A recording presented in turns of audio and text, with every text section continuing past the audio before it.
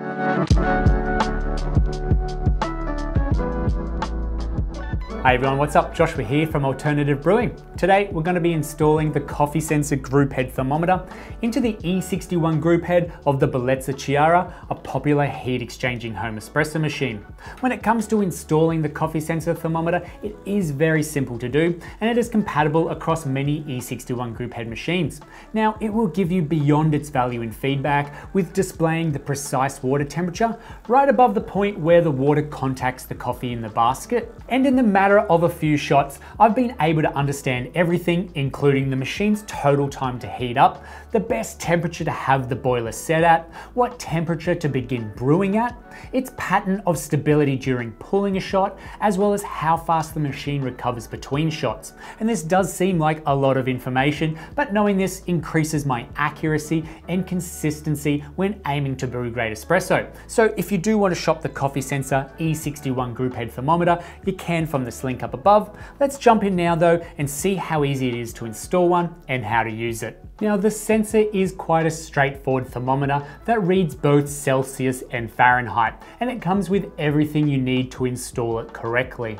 And it's with the majority of espresso machines, there's no real way of displaying what temperature of water you're actually brewing with, either through lack of a PID heating element, and these closely monitor and manage the boiler's heating and cooling modes, and PID is the preferred thermal management option on espresso machines, but not every machine has a PID, and they also do tend to be a little expensive to install. And sometimes machines even with PIDs have an obscure boiler temperature offset you use in a way to ensure you're not losing temperature from the boiler up into the group head. And as best as these do work, they don't accurately take into account the current ambient temperatures in your surroundings, which can fluctuate say between summer and winter, or just leaving the AC on or the window open.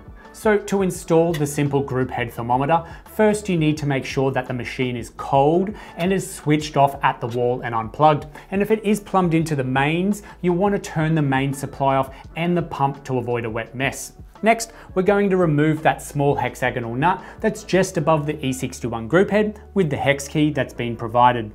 With this nut removed, leave the Teflon washer in place and then add the additional copper washer that's been supplied to the end of the thermometer before then screwing the thermometer into place where the nut was. And you'll want to do this nice and steady, as you do want to avoid at all costs ruining the thread on the machine.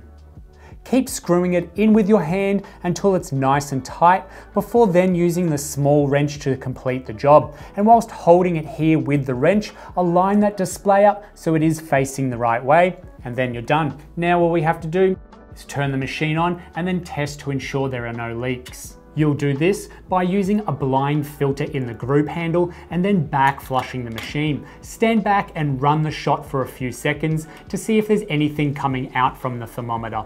If it does, turn the machine off immediately and retighten it, or in some cases 2 copper washers or even plumber's tape may be required around the thread of the thermometer. But once everything seems safe enough to do so and there are no leaks, allow your machine to heat up. At this point, turn the thermometer on and then just take a moment to observe how fast your machine warms up. One key point to make here is to not test the temperature of the brew water without a portafilter and coffee in there running the shot, as the amount of water coming out of the boiler and the group head minus the portafilter and the coffee is greatly increased from the 40 mils or so out when you're running a shot. So it's not the best identifier for brew temperature, but could be used to see the thermal recovery speed of your machine.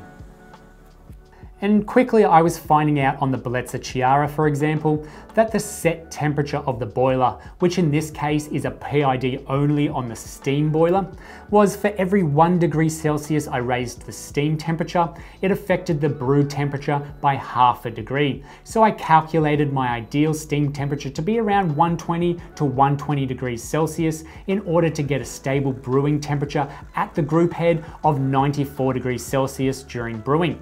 There was some flushing of the machine still necessary prior to pulling a shot. That depended on how long I left the machine idle prior to using it. I did notice that on the Chiara, there was also a tiny bump in the temperature of the shot around the halfway mark of pulling it, but I did find this was the sweet spot for the coffee I was using. And to note here that lightly roasted coffee will generally benefit from higher temperatures and vice versa for darker roasted coffee.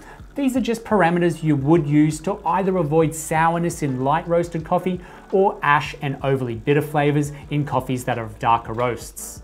So in summary, espresso can be as much of a science as you like, and espresso brewing has numerous variables for making the best possible taste outcomes.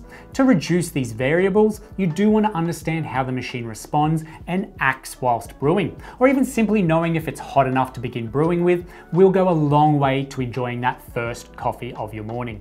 And the coffee sensor thermometer certainly attains the relatively difficult information quite easily and simply, so you can put best practices into place and continue to brew consistently great coffee and add value to your espresso machine that perhaps previously didn't have these capabilities. So if you have any questions on the coffee sensor E61 Grouphead Thermometer, add them down in the comment section down below and we'll get straight back to you. Don't forget to hit that little bell icon on your screen, and then that way you stay notified when we bring out new videos just like this every week. And if you've enjoyed this video, hit the like button. Thanks for watching, we'll see you next time.